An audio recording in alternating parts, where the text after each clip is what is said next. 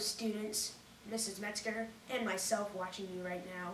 Today I'm going to be doing the book in a bag for the poem Bee Tree, written by Robert Newton Peck. Let's begin.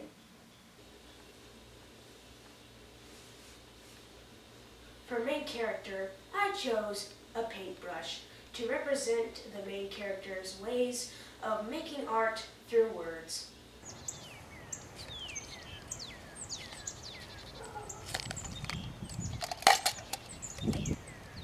For plot, I chose a pail, because the main idea of the story is for Robert Newton Peck, his father, and farm sort of buddy, Jacob Thatcher, to cut down a bee tree and get honey and put them in these pails.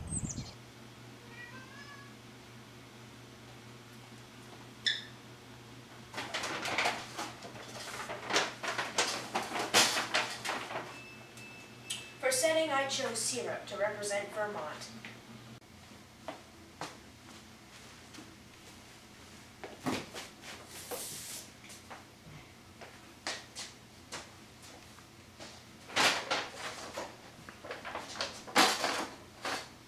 For conflict, I chose this clown statue.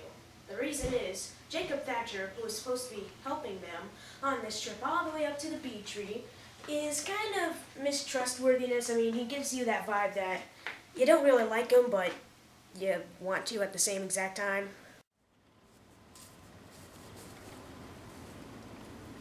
For the rising action, I chose this little piece of bark.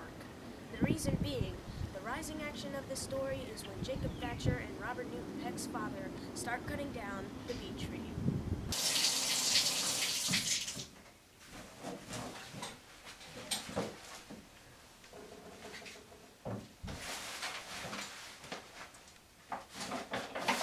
For climax, I chose aloe vera to represent the bear, which was stealing the honey from the knocked down bee tree, was getting stung a lot by bees.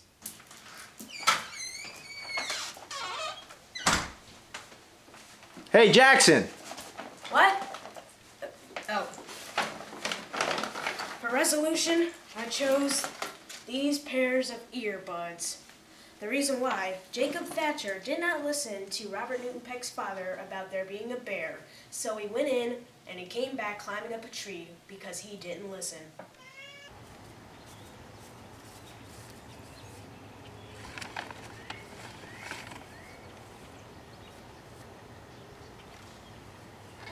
This birdhouse represents the new word I learned in this poem, aviary.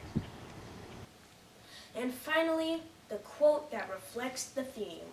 The quote is, "The bushes parted. Mr. Thatcher came out faster than he'd entered. For good reason. He was being healed upon by that she-bear."